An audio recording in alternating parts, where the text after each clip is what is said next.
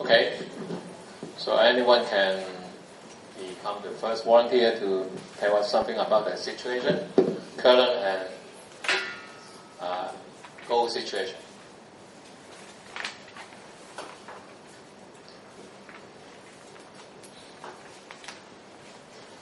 Yes. Yeah.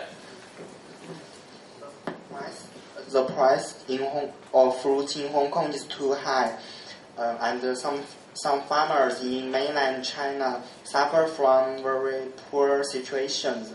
Hong Kong people suffer from too much pressure and have too few friends.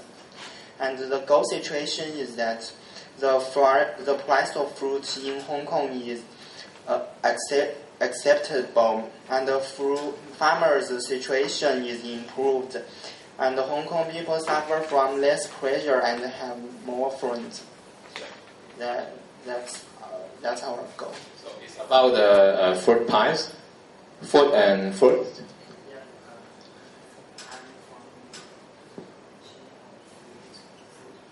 Fruit, F-R-U-I-T, F-O-D, food, fruit. Okay, 好的, good job. Yeah. Situation you observe the situation that the price is not fair, okay, or it's not fair to the consumer. So want something to change, something to have a better price. So anyone, 1 second attempt. Yes.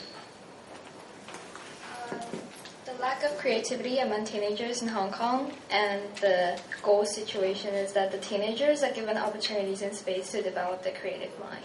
Yeah. So it's about the lack of creativity. The situation is a lot of kids are just studying hard, but without any creative mind training. So this student want to change it to have more creative mind student in the community.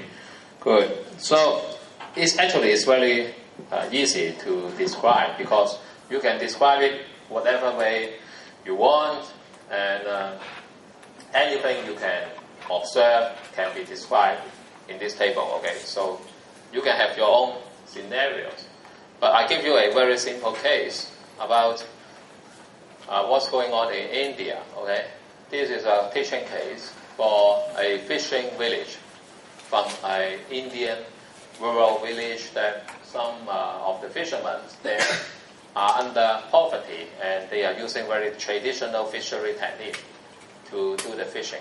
And people die. The situation is some people die at sea and get treated by the middlemen for centuries. Okay, not 1 year, not 2 years, but for hundreds of years. Okay, so it's not fair. So the existing situation they describe like this: is no access to accurate information on weather, sea conditions, and food prices, result in death at sea and also being treated on sales of fish. So this is a description of the existing situation. Okay, no access to accurate information of weather and prices. And solution we don't know yet, but we want to have a goal situation here that the villagers should be able to access the latest and most accurate information on weather, forecasts, sea conditions, and food prices, so they can catch more with safety and sell at a fair price. Okay, so normally you can observe this situation statement that the goal situation always is the better improvement of the existing situation. So it's not difficult to draft this kind of a situational statement. But because why this is so important is, if you cannot describe what's your social problem, how can you want to change it? So with this very simple illustration, I hope you understand what is going on there. And so how to define a problem? To define a problem, we use the same case like this one. Okay, the fisherman. The context is who and where. Okay, so remember, when you want to describe some context, you need to describe who and where. So who is the fisherman? Where is in India? Okay. Or you can add also the time elements, say in now, of course, yeah, or in the past 2 years, I don't know, yeah. You can also add time, but normally you don't because you're describing existing one. So it's a now and present moment. So the situation of those same one, and the goal is you want them to have a better information there. This type. Yeah. So framing, testing, and restatement. Once we have our problem definition, you will ask, did we frame it properly? Like, is the problem definition too broad? Is it too narrow? Is it assumption-driven? Is it solution-driven? Solution-driven is what I mentioned earlier, that most of your training demanding for answer. Okay, you will immediately think for the answer first. Now, this is not good for a problem solving and for innovative solutions development, because normally, okay, as a human being, including me, sometimes when we face a problem, we always think of the solution first, because we think, oh, this can help to solve this problem. But if you really want to develop innovative solutions, you need to really open-minded, and you need to analyze the problem piece by piece with different attributes. That a problem can be looked at different way, like in the buyer side, in the seller side, in the supplier side, in different stakeholder viewpoint, so that you have different attributes on every problem, subject, objects, and different areas, and you list them out, and to see how different subject and objects or attributes are interacting with each other. Then you don't draw any conclusion of any solution yet. Some of the problems statements, they may imply a solution inside the problem, because when you are writing or defining something, you always just make a solution driven. So avoid, if you have a tendency, try to define problem with a solution. Try to remember that don't do that. Okay, don't avoid solution driven problem. Okay. Don't just assume a solution exists. Okay. There may be no solution. But defining a problem is easier. Actually, it's very simple. And then after we define it, we will learn how to frame the testing and restatements like this way. This is a comparison of two statements. One is the example is it too broad that traditional fishermen in rural India don't know when or where to fish, as well as the right place or right price to sell the fish they catch. So they risk their life and get treated by the middleman, therefore they can't fish safely or sell at a high price. And is it too broad? Yes, it's too broad. So you restate the problem statement like this one. Traditional fishermen in rural India don't have access to accurate information on weather and prices. So just look at the red letters and you can compare that. If you use a description of when or where to do something, then it's too without a time frame, actually, because no one knows when is better. Okay, so where is better, no one knows. You haven't define it properly with an answer or with a framework of what's the most important elements inside the problem. But if you define it as information sources, then you translate the problem into something with very tangible elements inside. Like because the problem is because they don't have accurate information accessibility. Okay, they cannot access the information. It's not a matter of when or where. Okay, so you need to think and twist the problem with a better works or better directions that you can. Sooner or later, you will find this very useful because you will target to solve the problem with how to provide a better access to the information. Okay.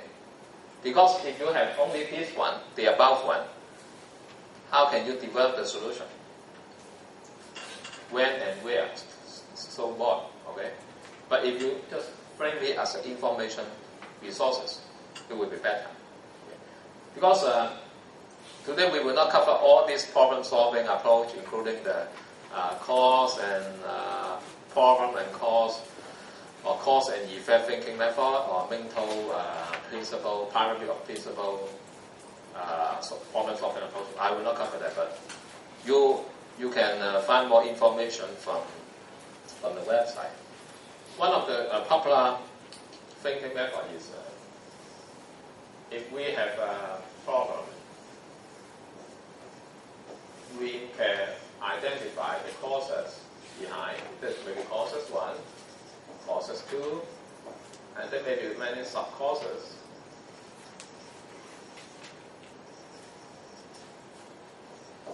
That you can develop. So it's called the pyramid principle. Mental pyramid principle. It's a kind of a problem-solving approach that you can easily find in the website. Actually, it's a cause and effect situations. So, for this problem statement, what will you expect the solution is? Or this one. If you want to provide accurate information to the fishermen in India, what can you do? If you can, after you publicly define this problem, so you will, anyone, brainstorm. We don't have a rigid answer yet. Digital or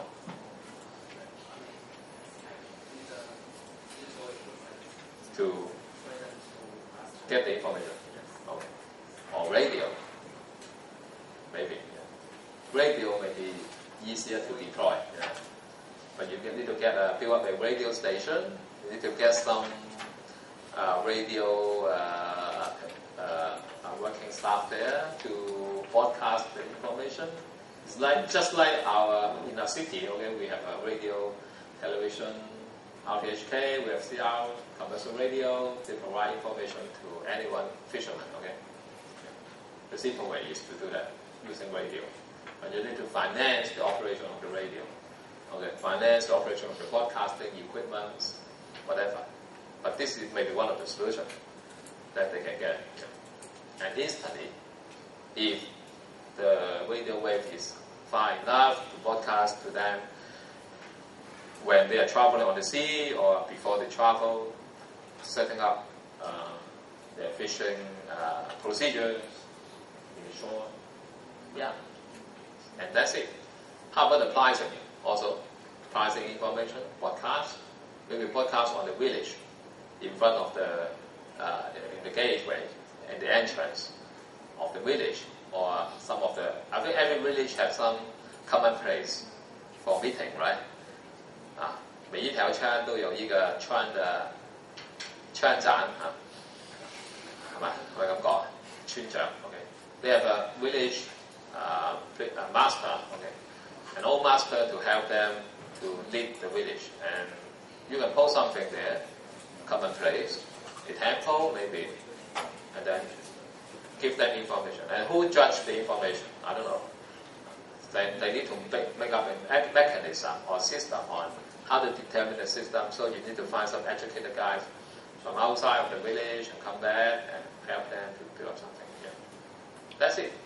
So this is just an exercise. That may not be a real case there, but we just try to use some underdeveloped countries' case and very simple problem definition and statements scenario that you can imagine anything from that exercise.